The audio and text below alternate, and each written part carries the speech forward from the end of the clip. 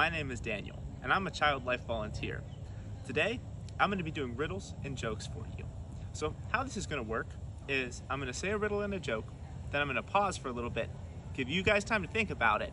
You come up with an answer, then I'll give you the answer. Let's go. All right, here's the first riddle. There's a boat filled with people without a single person on it. How is this possible?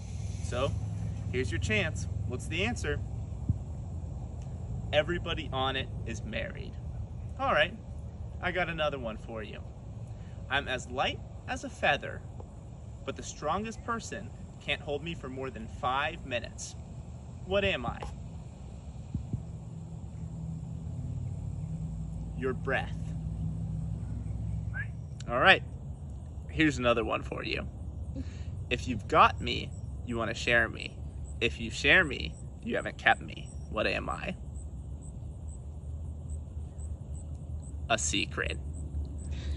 All right, I got another one. What runs all the way around the backyard but never moves? A fence. All right, here's a couple more for you.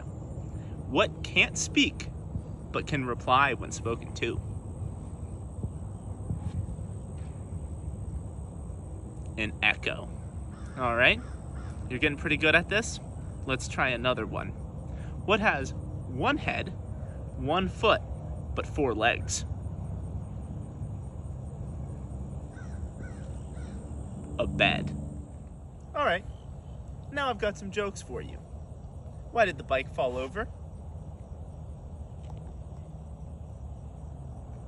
Because it was too tired.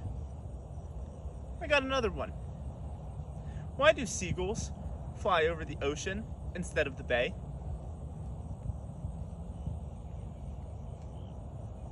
Because if they flew over the bay, they'd be called bagels. Why did a pig get hired in a restaurant? Because it was really good at bacon. Since we're here at the lake, I thought it would be appropriate to come up with some gator jokes. What do you call a gator who's very spiffy and he's wearing a vest? An investigator.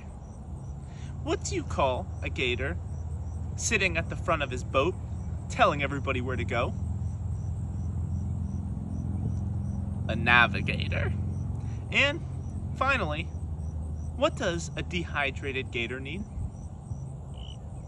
Gatorade. All right, thank you guys for doing riddles and jokes with me.